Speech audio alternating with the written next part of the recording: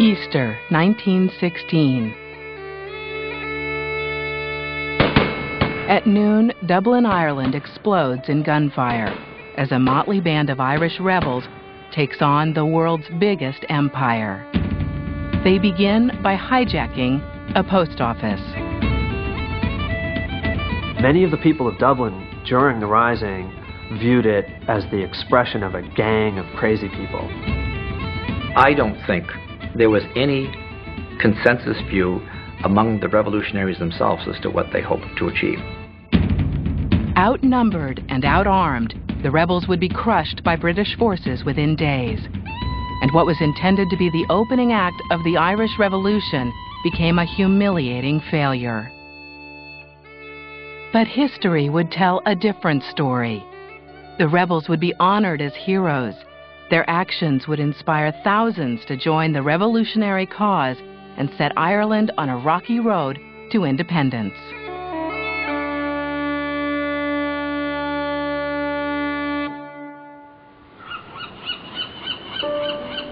On May 1st, 1916, a poet named Patrick Pearse wrote a letter to his mother from his cell in a Dublin jail. We are ready to die, and we shall die cheerfully and proudly. Personally, I do not hope or even desire to live. You must not grieve for all this. We have preserved Ireland's honor and our own. Pearse would be dead 2 days later. It was a strange ending for a scholar and poet who had once committed his life to peace.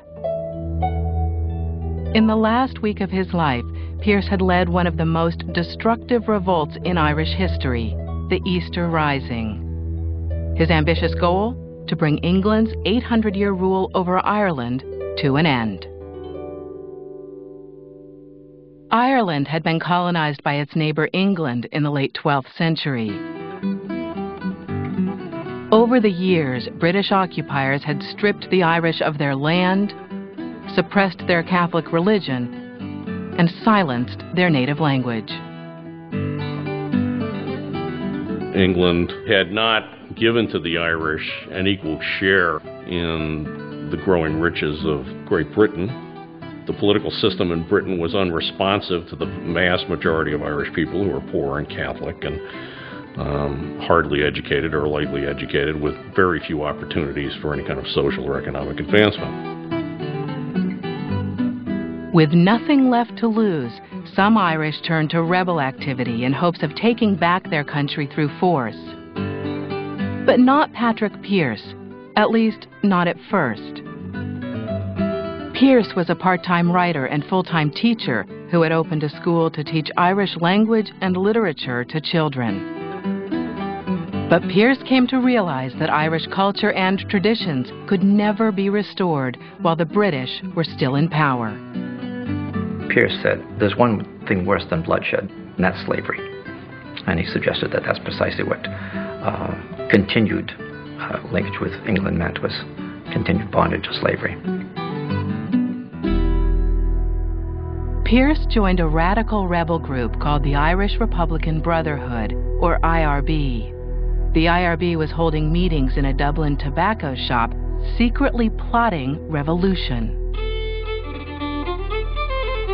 The IRB's leader was Thomas Clark, an ex-convict with terrorist ties who'd served 15 years in a London prison for a bombing campaign. Clark had returned to Ireland bent on insurrection. If you looked at Thomas Clark, you would have thought, geez, that just didn't seem like the most imposing guy in the world. But he did have an eye for talent and figuring out who was susceptible to Republican ideas and who could serve the movement. Clark needed a leader, someone less controversial than himself, to head up a revolt against England. His unlikely choice? Patrick Pearse. Pearse was a romantic and an idealist. And it was kind of a dreamy individual until he met Tom Clark.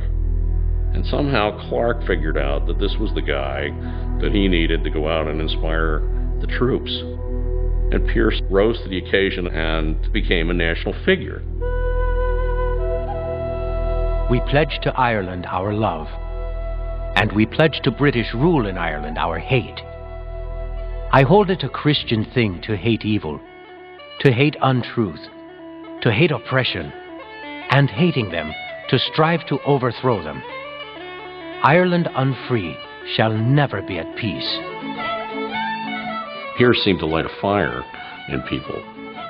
Somehow his words changed the way that they understood things, that they talked about a new sense of affirmation and identity as an Irish person. Pierce vowed to free Ireland or die trying. In 1915, he and Clark began to plan for an armed uprising against the British. They would need at least 100,000 troops to seize control of Dublin's main buildings and key positions in the Irish countryside. They'd strike down British forces along their path, inspiring a nationwide revolt, and finally declare independence for the people of Ireland. If only it were that easy. When Pierce and Clark surveyed their comrades, they met the wide eyes of improbable fighters. Many of the men, Pierce included, had never fired a gun in their lives. Among them, Joseph Plunkett, a fellow poet and a literary editor. He wrote poems about God, nature, and love for his fiancée, Grace. Thomas MacDonagh, another poet and professor, who went from teaching Jane Austen to joining the rebel movement. Eamon de Valera, an American-born math teacher with political aspirations, and Pierce's little brother, Willie. It's been called the Poets' Rebellion, and it is remarkable how many of the leaders of the 1916 Rising were in fact teachers and writers and intellectuals. If they were going to fight, they would need help.